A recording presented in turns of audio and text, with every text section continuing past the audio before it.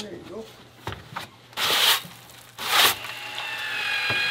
Oh, this is a fat one.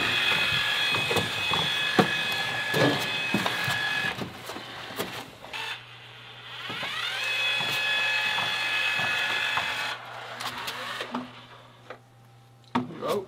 Yep.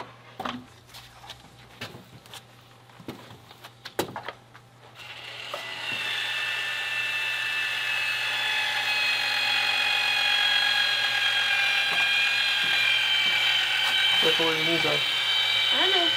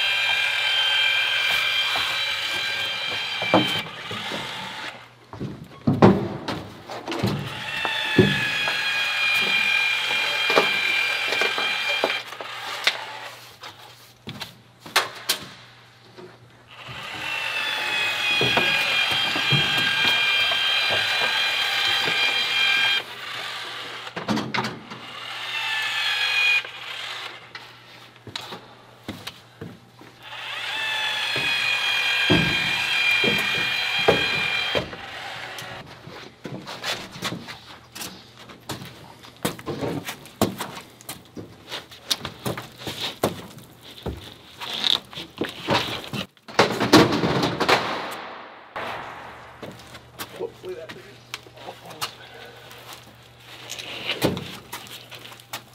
Okay. Now what? Just try to control that side. Let go.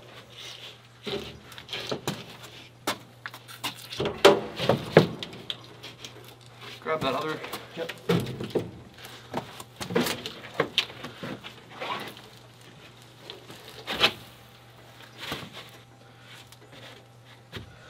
How's our? Are we even on that row of studs? Yeah. The bottom side might have to switch that way. Yeah, that looks better. Is that enough of a gap for it to expand? Yep. Really? Yeah. Okay. I can't have to do it because of the. I know we can't do a lot because of how it'll line up with studs. What? Well, I can slip some pieces down over there. There. I need you to slip some metal tabs to hold our cover. That's fine.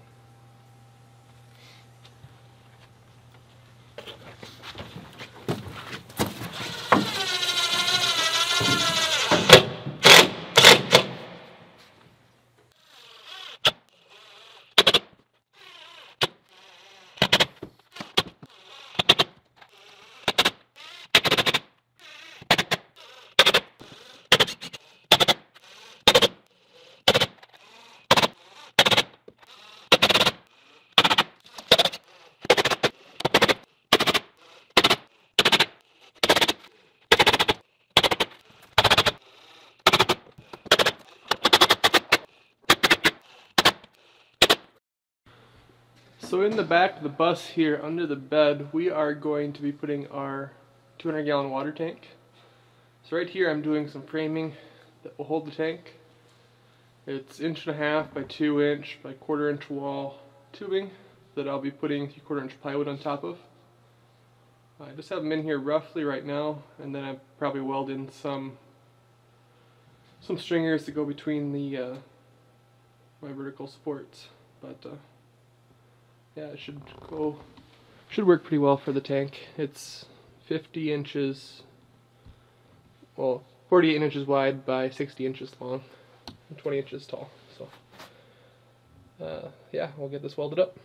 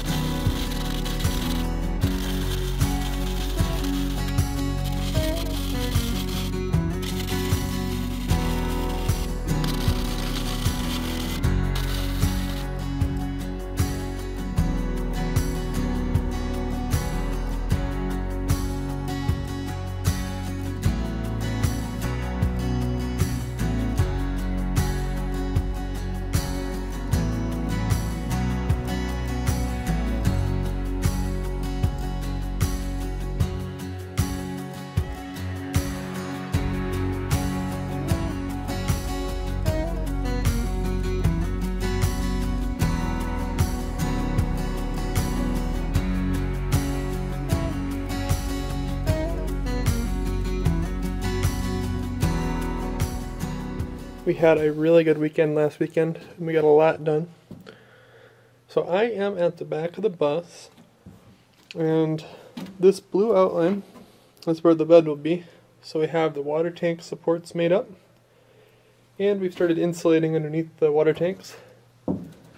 We have the section of the bathroom that I'm ready to get finished. We got that in place also. And Emily did all this work inside here, besides the metalworking. So she cut all the InSoFast to fit perfectly in there. And even laid out the plywood. I just had to run the circular saw, so she did all the cuts with the jigsaw, so yeah, it was really nice that she could do all that. We got this plywood in too, and she got InSoFast up to the stairs. And my big push over the weekend was I cleaned this up. So we finally have the driver's station down to the plywood. Now, one thing to note with the driver's station, as you can see, it's a raised platform. And it must be a module that they just drop in from the factory and just rivet into place, because this plywood is screwed on from the back side. So instead of pulling that off and having to grind off all the screws, I'm just going to put like a 1/2 inch of fan fold foam insulation under there, and that insulation will extend up into the driver's console, and then we'll put the plywood over top so we have a nice smooth floor all the way up to the front of the bus. It'll be about perfect for the pedals. I'm going to leave the brake pedal how it is, and we took out the gas pedal for now so we can work back there. But the brake pedal should sit just above the finished floor elevation, so my heel can just rest on the ground instead of having to be up on the pedal itself. And the steering shaft is a boot, so you can raise that up and re-screw it into place wherever you want it. And then we took off this metal shroud here because we'll end up putting a nice wood panel, because this whole dash is going to get replaced. I don't know if I told you this in the last update, but I went through the wiring loom for the front of the bus and pared it down to what we need. I'm going to leave it unprotected for now until I add all my additional wiring into place. But my goal is to even remove where the heater controls were and have a nice dash, open dash. Yeah, that's as far as we got there. The really big push that I did was the stairway.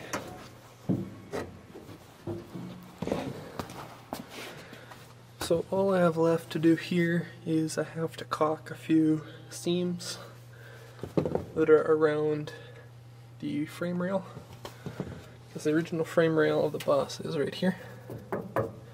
So I didn't weld to that, I welded around it.